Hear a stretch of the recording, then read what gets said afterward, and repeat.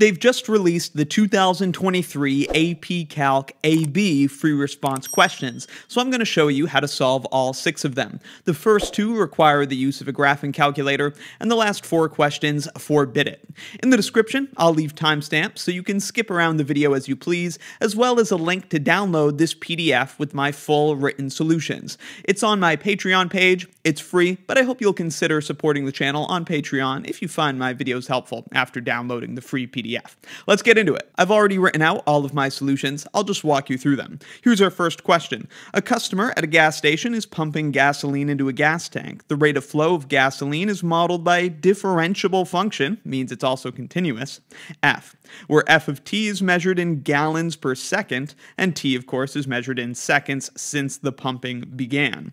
And we also have selected values of the function here in the table. So the first part, A, using correct units, we want to interpret the meaning of the integral of f of t dt from 60 to 135 in the context of this problem. And that's pretty easy. An integral accumulates rates of change. So if f of t is the gallons per second, we're pumping gasoline into a gas tank, and f of t is the gallons per second of that rate of flow, then when we integrate that rate of flow, when we integrate f of t, we will just get the amount of gas that flowed into the gas tank.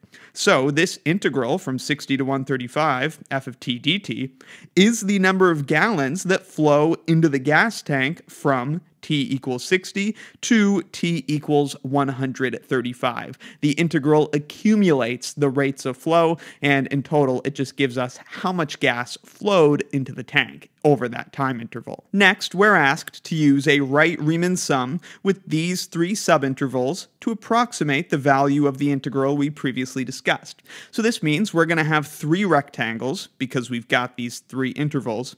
And since we're using a right-Riemann sum, the height of each rectangle will be determined by the function's value at the right endpoints of these intervals. Those will be the heights of the rectangles, and then the base lengths of the rectangles will just be the lengths of these intervals. So 30, 30, and 15. And we can see that approximation here in blue. The first rectangle in the interval from 60 to 90 has a base of 30, and we multiply by its height, which is the function's value at that right endpoint of 90. The function's value at 90 we see in the table is 0.15. Then we have to add the rectangle over the next interval from 90 to 120. The base has a length of 30, and then the height of the rectangle is the function's value at the right endpoint. Again, the table gives that as 0.1. Finally, the last interval has a length of 15, so that's the base of the rectangle, and then the height of the rectangle is the function's value at the right endpoint. Again, we're using the right endpoints because we're asked to use a right Riemann sum. Now, f of 135, the table gives as 0.05. So we set all this up. It's equal to this once we plug those numbers in, and the calculator tells us this is about 8.25 gallons. So about 8.25 gallons flowed into the gas tank from t equals 60 to t equals 135. Part B, must there exist a value of c for c between 60 and 120, such that f prime of c is equal to 0. And of course, we must justify our answer. Since this is a question about guaranteeing that the derivative takes a certain value in a certain interval, you should be thinking about using the mean value theorem, and that's exactly what we're going to do. Since we were given that our function f was differentiable, we also know it is continuous, and so the mean value theorem will apply on this interval that we're interested in from 60 to 120. The mean value theorem tells us that over this interval, where the function is differentiable and continuous, the function's average rate of change is also taken on by the derivative at some point.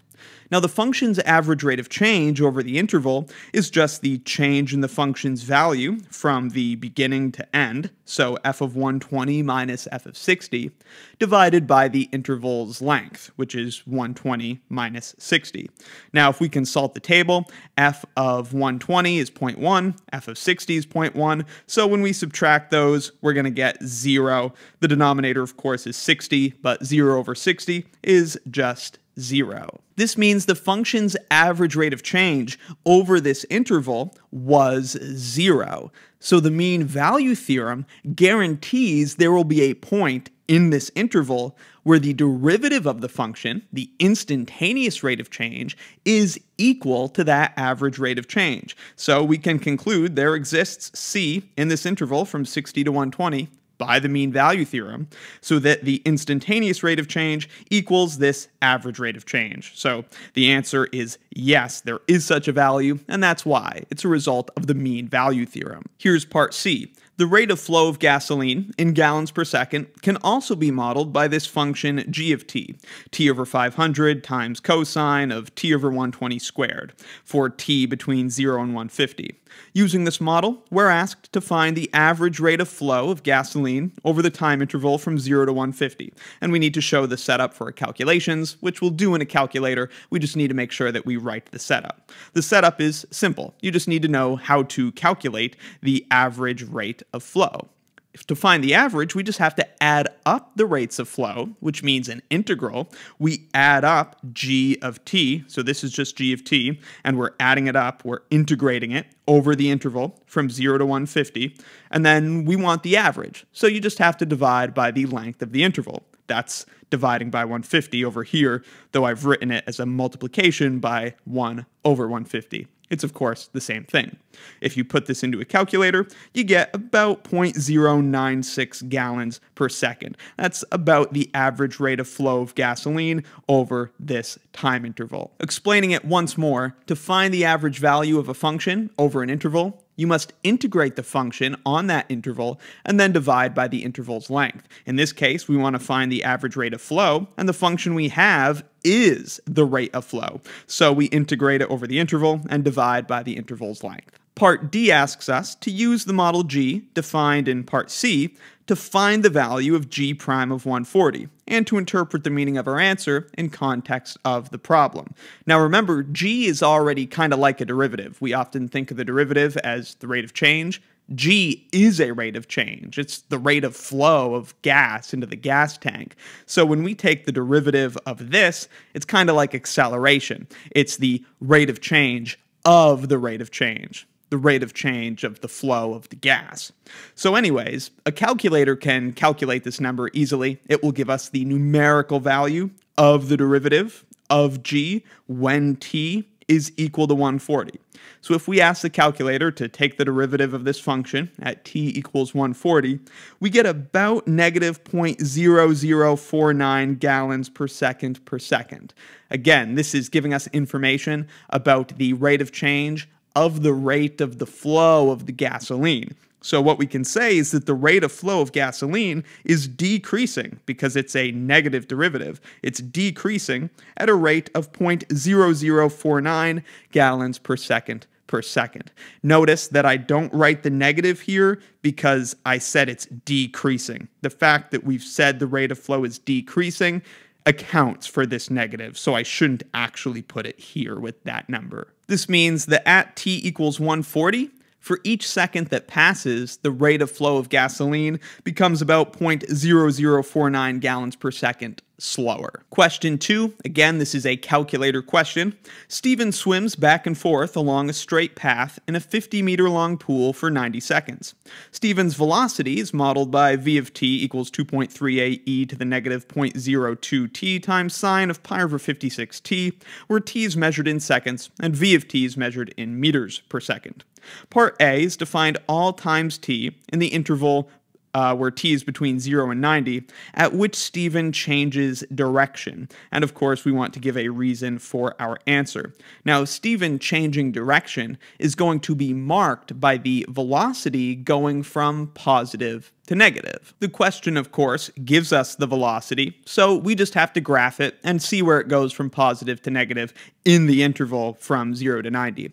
If we graph the function, it looks something like this, what I've got here on the right, and we can see that it passes 0 at x equals 56. Here the velocity goes from positive to negative, and we see that at x equals 112, it hits 0 again, but that's outside of the interval. The interval is from 0 to 90. So on that interval, the only value where he changes direction is at 56. So what time in the interval does he change direction? T equals 56, because it's there that the velocity function changes from positive to negative. Remember, for velocity, positive and negative tell us the direction. So that's where the direction changes. Part B. Find Stephen's acceleration, derivative of the velocity, at time t equals 60 seconds. Show the setup for your calculations and indicate units of measure. We're also asked, is Stephen speeding up or slowing down at time t equals 60 seconds, and to give a reason for our answer. So we need to look at the acceleration at t equals 60. Thus, we'll take the derivative of the velocity function, just plug it into a calculator. Calculator can give us the value of the derivative at a point, and the calculator gives this as negative 0.036 meters per second squared. Of course, the calculator doesn't actually tell you the units, you just have to know if the velocity is meters per second, the acceleration is meters per second, or meters per second squared. Alright, and then we're asked, is Stephen speeding up or slowing down? You might be tempted to say he's slowing down because the acceleration is negative, but that depends on what the velocity is. If the velocity is positive, then indeed a negative acceleration indicates that the velocity is getting closer to 0. It's getting smaller. He's slowing down. However, if the velocity is negative and the acceleration is negative, that means the velocity is getting further away from 0. It's getting more extreme. He's actually speeding up, just in the negative direction. So acceleration here is negative, but so is the velocity. Thus, Stephen is speeding up. And we know that v of 60 is negative pretty much because of part A. The only time Stephen changed direction was at t equals 56, where v of t changed from positive to negative, and it didn't change again on this interval. So at t equals 60, the velocity is still negative, and thus the acceleration being negative tells us that he is speeding up. Part C asks us to find the distance between Stephen's position at time t equals 20 seconds and his position at time t equals 80 seconds, and to show the setup for our calculation. To find the displacement, that's what this is, it's the distance between his position at one time and another time, all you have to do is integrate velocity. The velocity will have some positives and negatives that will cancel each other out in a way that we want, so we're just left with the total change in position, the displacement. So we integrate the velocity from 20 to 80. If we put that in a calculator, which can give you integrals, we get it's about 23.384 meters. That's about the distance between Stephen's position at time t equals 20 and t equals 80. On the other hand, in part D, we're asked to find the total distance Stephen swims over the time interval between 0 and 90, and again to show the setup. So here you don't want the positive and negative velocities to cancel each other out at all, because we're not interested in the displacement, we're actually interested in just how far did Stephen swim. So we want all the velocities to be considered as positive. He's always swimming, so we want to integrate the absolute value of the velocity function. Thus, we're integrating speed here. We're integrating it from 0 to 90 because that's the interval it asks for. And if you put this in a calculator, that makes the absolute value obviously a lot easier to deal with when you put it in a calculator. You're going to get about 62.164 meters. So that's about how far Stephen swam. And as we would expect, it's bigger than the number we got in part C because that number was just the change in his position. We're now on to the no calculator section, beginning with question 3 concerning milk. A bottle of milk is taken out of a refrigerator and placed in a pan of hot water to be warmed. The increasing function, m, models the temperature of the milk at time t, where m of t is measured in degrees Celsius, and t is the number of minutes since the bottle was placed in the pan. M satisfies the differential equation dm dt equals 1/4 times 40 minus m. At time t equals 0, the temperature of the milk is 5 degrees Celsius. Also, it can be shown that m of t is less than 40 for all values of t. Part A gives us a slope field for the differential equation, and we're asked to sketch the solution curve through the point 0, 5. The point 0, 5 is marked on the slope field, so we just have to, starting at that point, sketch a curve that follows the directions indicated by the slope field, something like that. Part B asks us to use the line tangent to the graph of m at t equals 0 to approximate the value of m at t equals 2. That's the temperature of the milk at time t equals 2. So we just need to find the equation of the line tangent to m at t equals 0, and then plug 2 into that tangent line. To find the tangent line, of course, we're going to need the slope of m at t equals 0. So, considering our differential equation, we can just plug t equals 0 in. Now, t isn't actually part of the differential equation. If you remember, it's 1/4 times 40 minus m. However, we know that at t equals 0, m is 5 degrees Celsius. That's given to us here. So when t equals 0, we'll just plug m equals 5 into the differential equation, and that's going to give us the slope of m at t equals 0. So this is going to be the slope of our tangent line at t equals 0. So here is the equation of the tangent line in point slope form. The y-coordinate, which in this case I'm just using m star rather than m because this is just the tangent line. It's not actually m, the temperature of the milk. It's just the tangent line at a point. So I'm just using m star to indicate that. So it's the y value, m star in this case, minus the y-coordinate. So in this case, that's 5, the temperature at t equals 0. And that's equal to the slope, which we just figured out, multiplied by the x, or in this case, t, that's our independent variable, time, minus the x-coordinate, or the time coordinate, in this case, is 0, because this is the tangent at t equals 0. Now we want to use this tangent at t equals 0 to approximate the value of m at t equals 2. So all we do is plug t equals 2 into this tangent line and solve for m star. That's going to give us an approximation. Now if we plug 2 in, we get just 2 times 35 over 4. And if we add 5 to both sides, we get an approximation of about 45 over 2 degrees Celsius. That's because 35 over 4 times 2 is just 35 over 2.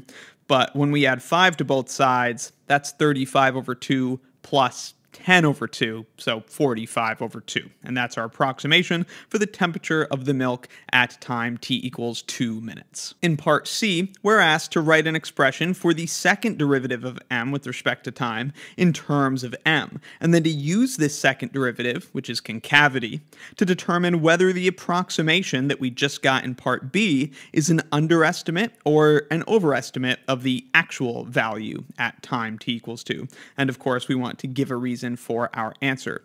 So we already know what dm dt is, so to find the second derivative, we just need to take the derivative of the first derivative. The first derivative, as provided by the question, remember, was dm dt equals 1/4 40 minus m. So when we take the second derivative of that with respect to time, we're just going to get 1/4 times the derivative of negative m, which is just negative dm dt. dm dt, though, we know what that is. dm dt is 1/4 times 40 minus m. So we can replace dm dt with what it is, because the question tells us what it is. So finally, we have 1/4, but let's pull that negative in front, so it's negative 1/4, times dm dt, which is 1/4 times 40 minus m. Then we can also just move this negative into the parentheses, so 40 minus m becomes m minus 40, and then 1/4 times 1/4 is just a 16th. So finally, the second derivative is 1/16 times m minus 40. Now, we were asked about our approximation using a tangent line at t equals 0. And as we discussed, when t equals 0, m is equal to 5. That was provided by the question. So we need to plug m equals 5 into this second derivative. We find that when m equals 5, the second derivative is negative, because 5 minus 40 is negative 35. So that means the function m is concave down at t equals 0. It would look something like this. We've got a concave down function, and you can see how our tangent line at t equals 0 would be an overestimate. These three dots, by the way, mean therefore. M is concave down, therefore we had an overestimate. Part D asks us to use separation of variables to find an expression for m of t, the particular solution to the differential equation dm dt equals a fourth times 40 minus m. And since we need a particular solution, we of course need an initial condition, which was given as m of 0 equals 5. So let's use separation of variables to solve this. We'll want to move the 40 minus m over to the left side to be with the dm, and then we'll move the dt over to the right side and integrate. Here is that process. This is the differential equation given. We divide both sides by 40 minus m to move that over here, multiply both sides by dt, and then we integrate. That gets us to this equation. The integral of dm over 40 minus m equals the integral of a fourth dt. The integral of 40 minus m is the natural log of the absolute value of 40 minus m multiplied by a negative in front, because you would have to undo the multiplication by a negative that's coming from that negative m. On the right side, we're integrating with respect to t, so we get a fourth t, and we'll just add on the arbitrary constant over there. Then we can multiply both sides by a negative to get rid of that negative in front of the natural log. That makes the 1/4 t become negative 1/4 t. It turns the arbitrary constant c just into some other arbitrary constant. We'll just keep calling it c. And then to undo the natural log, we put everything in a power of e. So now what we have is e to the natural log of the absolute value of 40 minus m. And on the right side, we have e to the negative 1/4 t plus c. The e and the natural log undo each other, giving us absolute value of 40 minus m. On the right, we still have e to the negative 1/4 t plus c. If you recall, one of the details the question originally gave us was that m of t is less than 40. That means 40 minus m is always going to be positive, and we can drop the absolute value bars. So we have that 40 minus m is equal to e to the negative 4th t plus c.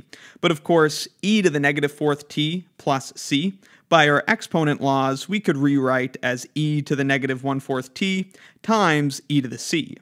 But e to the c is just some other constant. So let's just call that c and bring that in front of the exponential. So now what we have is c, that arbitrary constant, multiplied by e to the negative 1/4 t. The initial condition was that at time t equals 0, m is equal to 5. So plugging those things in, we have that 40 minus 5 is equal to c times e to the negative 1/4 times 0.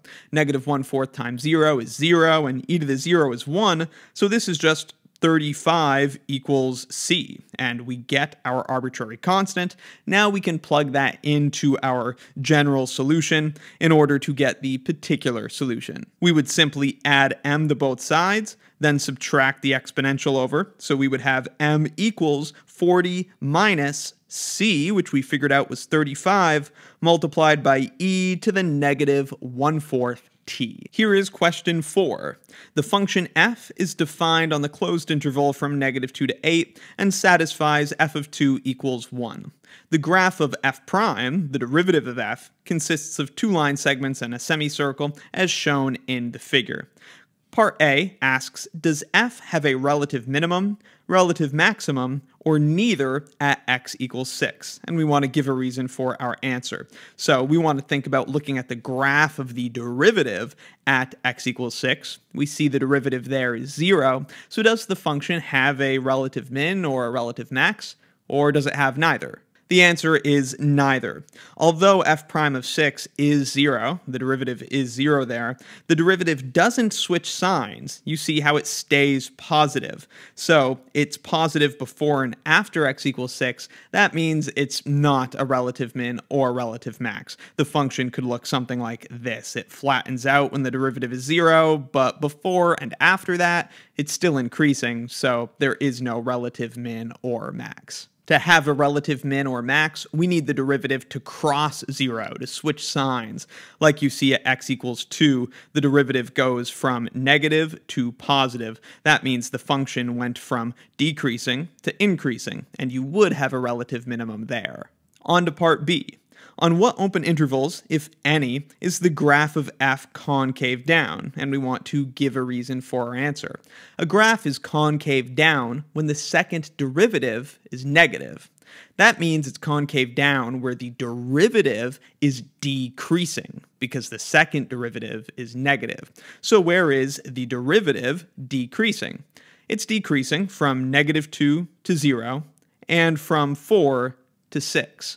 So, since our function f is concave down where f prime is decreasing, that is on the interval from -2 to 0, union with the interval from 4 to 6. We can see that from the graph, so that is the answer to part B. Part C asks us to find the value of this limit, or show that it doesn't exist, and to justify our answer.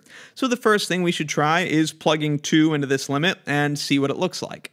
The question tells us f of 2 is equal to 1, so if we plug 2 into this limit, what we're going to get is 6 times f of 2, which is just 6 times 1, minus 3 times 2, which is minus 6, so the numerator is just 6 minus 6, which is 0. And in the denominator, we have 2 squared, which is 4, minus 5 times 2, that's 10. So 4 minus 10, which is minus 6, plus 6, which is 0. All right, so it's 0 over 0. It's in an indeterminate form. That's good news, because that means we can use L'Hopital's rule. By L'Hopital's rule, the indeterminate limit that we're trying to evaluate must be equal to the limit of the ratio of the derivatives of the numerator and denominator. The derivative of 6f of x minus 3x is just 6f prime of x minus 3. And the derivative of the denominator, using the power rule, is just 2x minus 5. Then we can plug in 2. F prime of 2, if we come look at the graph of f prime, we can see that f prime at x equals 2 is 0. So this is going to be 6 times 0 minus 3, which is just -3. And in the denominator, we have 2 times 2, which is 4, minus 5. So -3 divided by 4 minus 5 is -1. The value of the limit is equal to 3. Part D asks us to find the absolute minimum value of our function f on the closed interval from -2 to 8 and to justify our answer. Now, the absolute minimum has to occur at either a relative minimum or at the endpoints, -2 or 8. So we just have to check those. We can see from the graph that the only relative minimum on this interval is at x equals 2, as we previously discussed. That's the only point where the derivative goes from decreasing to increasing. So that looks like this. That's the only relative minimum here. And remember, the question tells us the value of the function there is 1. So we have a relative minimum of 1 there. I'll just jot that down here, that f of 2 is equal to 1. As for the endpoints, first we can check the left endpoint, x equals -2. We're actually able to figure out the value of the function at this point by taking the value of 1, because we know that's what the function's value is at 2. And then we just need to integrate it from 2 backwards to -2. So that's going to give us the value of the function at -2. Take the value of the function at 2 and then integrate it backwards from 2 to -2. If you just use some geometry, we're going to have to take that value of 1 at x equals 2, and then when we add the integral, that's going to be adding the areas of these two triangles. So we've got that triangle there, and then we have this triangle here. The base of this blue triangle will be -3, because we're moving backwards, and its height will be -2. The base of the green triangle will be -1, because we're moving backwards, and its height will be 2. So the value of the function at x equals -2 is going to be 1, the value of the function at 2, plus this integral that takes us from 2 back to -2. So that's the area of the blue triangle we saw above, 1/2 base of -3 times height of -2, plus the area of the green triangle we saw above, 1/2 base, which was -1, times height, which was +2. And if you add this up, you get +3. So we see this can't be the absolute minimum, since 3 is bigger than the relative minimum's value of 1. Such a complicated method isn't even necessary to check the right endpoint of x equals 8. We can see from the graph of the derivative that the function is increasing from 6 to 8. So certainly, if it's going to be looking something like this, at 8, we definitely do not have a minimum because the function is increasing to get to that point. So since the derivative is positive on the interval from 6 to 8, there cannot possibly be a minimum at x equals 8. And so we've checked all possible candidates. There must be an absolute minimum of 1 at x equals 2. That relative minimum turns out to be the absolute minimum on the closed interval from 2 to 8. We check the endpoints. Those aren't absolute minimums, so it must be that one. Also, we know that there must be an absolute minimum because the function is differentiable on this interval, which also means it's continuous. And so the extreme value theorem applies. There must be an absolute minimum. Again, we checked all the candidates, and so we see that it has to be an absolute minimum of 1 at x equals 2. Question 5. The functions f and g are twice differentiable. The table shown gives values of the functions and their first derivatives at selected values of x. Part A says let h be the function defined by h of x equals f of g of x, a nice composite function. We're asked to find h prime of 7 and to show the work that leads to our answer. So we're just going to have to use the chain rule. What is h prime of 7? Well, we've got to take the derivative of f of g of x. So by the chain rule, that's going to be f prime of g of 7 times g prime of 7. Derivative of the outside function times derivative of the inside function. And consulting the table, we see that this is 3/2 times 8, which is 12. That's because g of 7 we see in the table is 0, and that's getting plugged into f prime. F prime of 0 is 3/2, and then we're multiplying that by g prime of 7, which we see is 8. So part A, the answer is 12. Letter B. Let k be a differentiable function such that k prime of x equals f of x squared times g of x. We're asked, is the graph of k concave up or concave down at the point where x equals 4?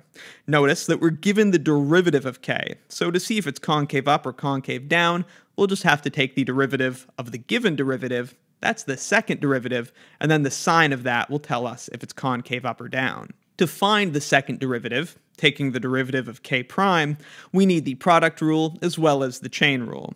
The function on the left is f of x squared, so we're taking the derivative of that first, which is 2f of x times f prime of x. And then we need to multiply that by g of x, because it's really the product rule we're using here. If we were to call f of x squared u, and then maybe we call g of x v, the product rule is telling us that, let me write it in gray, tells us that u prime v plus u v prime is the derivative of this function. So that's what we're doing here. The u prime is 2f of x times f prime of x, and then the v is just g of x. Then we have to add u v prime, or v prime u, in the way that I've written it here. V prime is just g prime, and then u, of course, is f of x squared, which you see there. Let me just mention again, the derivative of f of x squared is 2f of x f prime of x because of the chain rule. The outside function is a thing squared, so the derivative of that is just 2f of x. But then you got to multiply by the derivative of the inside function, so that's going to be f prime. Now that we have the second derivative, remember we're asked is the function k concave up or concave down at x equals 4. We've got the second derivative, so just plug 4 into it. So we have 2 times f of 4, which is given in the table as 4. And then that's getting multiplied by f prime of 4, which is given in the table as 3. And then that's getting multiplied by g of 4, given in the table as -3. So we get all that. plus g prime of 4, which is given as 2, multiplied by f of 4 squared. F of 4 is 4, so we square that and get 16. This all adds up to negative 40, which is less than 0. Since the second derivative at x equals 4 is less than 0, k must be concave down at x equals 4. Part C says let m be the function defined by m of x equals 5x cubed plus the integral from 0 to x of f prime of t dt. We're asked to find m of 2 and to show our work. So to find m of 2, well, we're just going to have to plug 2 into the function, right? It defines m for us, so let's just plug 2 into it. 5 times 2 cubed is 5 times 8. Then we need to add this to the integral of f prime of t dt from 0 to 2. Now 5 times 8 is just 40. The integral of f prime from 0 to 2 is just f of 2 minus f of 0. That's the fundamental theorem of calculus at work. F of 2 and f of 0 were given to us in the table. F of 2 is 7 and f of 0 is 10. So 7 minus 10 is negative 3. 40 plus negative 3 gets us to 37, and so m of 2 is 37. The only tricky thing here really was the integral of the derivative from 0 to 2. If you're integrating the derivative of a function from 0 to 2, that's just the original function, because the integral and derivative kind of cancel out. It's the original function evaluated at 2 minus the original function evaluated at 0. Part D asks, is the function m defined in part C increasing, decreasing, or neither at x equals 2? And we want to justify our answer. To see if a function is increasing or decreasing, we need to take the derivative. So we're going to ask, what's m prime of x? Well, the derivative of 5x cubed is just 15x squared. When we take the derivative of this integral part, the derivative and the integral cancel each other out, and so we're just left with the inside of the integral, which happens to be f prime of x. Then we plug 2 into this. 15 times 2 squared is 15 times 4, which is 60, and f prime of 2 is given in the table as 8. 60 minus 8 is positive, so since the derivative of m at x equals 2 is positive, m is increasing at x equals 2. Finally, question 6. Consider the curve given by the equation 6xy equals 2 plus y cubed. Part A asks us to show that dy dx is equal to 2y over y squared minus 2x. So we're going to have to use implicit differentiation here. We begin with the equation 6xy equals 2 plus y cubed, then take the derivative of the left side and the right side. On the left side, we need to use a product rule because we have 6x times y. The product rule is f prime g plus g prime f. F prime is 6, and g is y. G prime is dy dx, and f is 6x. So this is the derivative of the left side. On the right side, the derivative of 2 is 0, and the derivative of y cubed with respect to x is 3y squared times dy dx. Now, subtracting 6x times dy dx from both sides, and then factoring the dy dx out, we get that 6y is equal to dy dx times 3y squared minus 6x. Dividing both sides by 3y squared minus 6x and canceling out a factor of 3 from everything, we find that dy dx is equal to 2y divided by y squared minus 2x as desired. Again, this thing on the right is just 6y divided by 3y squared minus 6x, but we canceled out a common factor of 3. And so that's how we demonstrate part A. Part B says, find the coordinates of a point on the curve at which the line tangent to the curve is horizontal, or explain why no such point exists.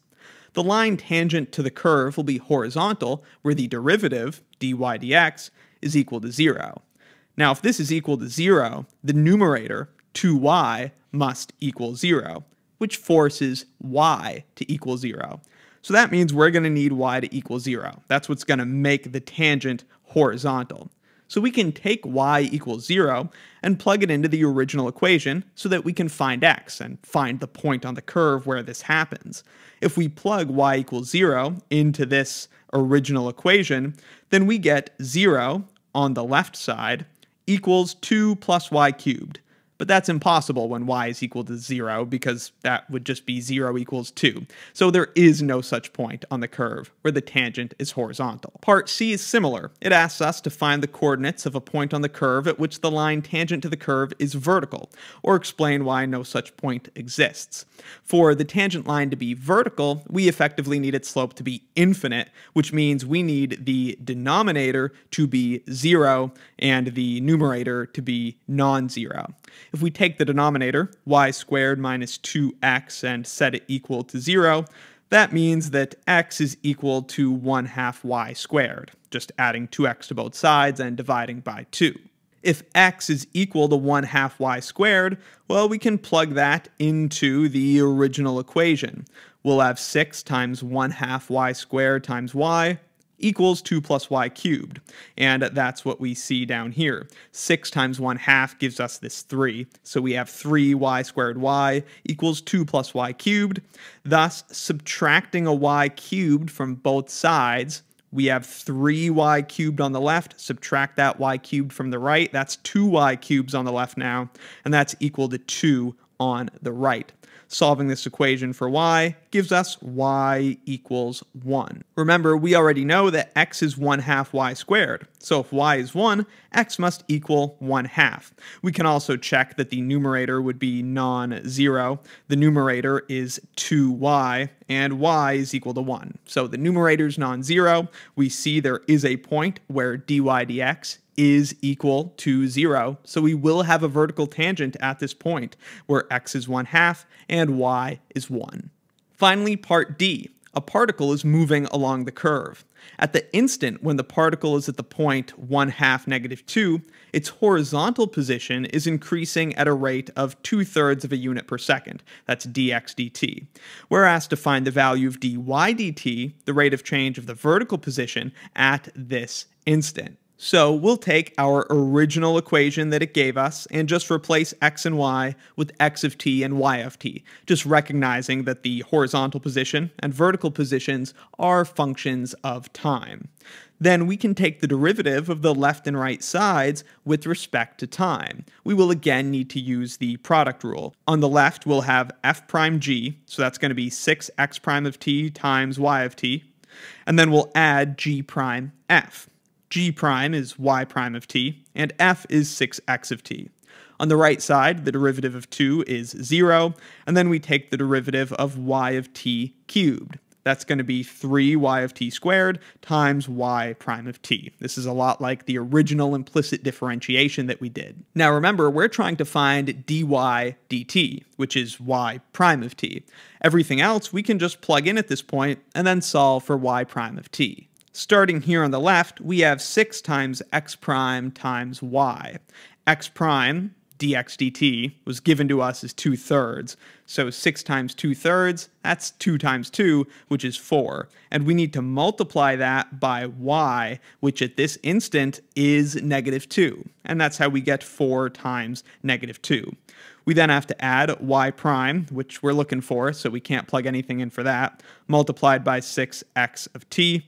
Again, x of t was given to us as 1/2. So 6 times x of t is going to be 6 times 1/2, which is 3. On the right side of the equation, we have 3 times y of t squared times y prime. Again, y prime is going to stay there, but y is given to us as -2. So y squared is -2 squared, which is 4, multiplied by 3 is 12. So finally, we have 4 times -2, which is -8, plus y prime times 3, which is 3y prime. We can subtract that to the other side. 12y prime minus 3y prime, that gives us 9y prime on the right, while we have -8 on the left. Solving for y prime, we find that y prime of t, which is dy dt, equals -8/9 units per second. And I'll just write that over here to be extra clear. This is the same thing as dy dt, -8/9 units per second. And those are my solutions to the 2023 AP Calc AB free response questions. Link in the description to my video solutions of the BC free response questions. Again, there's a link in the description to download this PDF of my solutions for free. It's on my Patreon page. If you find my lessons helpful, I hope you'll consider supporting the channel on Patreon. It's a big help. You can also check out my Calculus 1 course and my Calculus 1 exercises playlists. Those are in the description too. Let me know in the comments if you have any questions. I'll see you next time. Thank you very much for watching. I still think you're pretty. So if we reunite, can you wait for my head to cease its throbbing? Are you a disaster?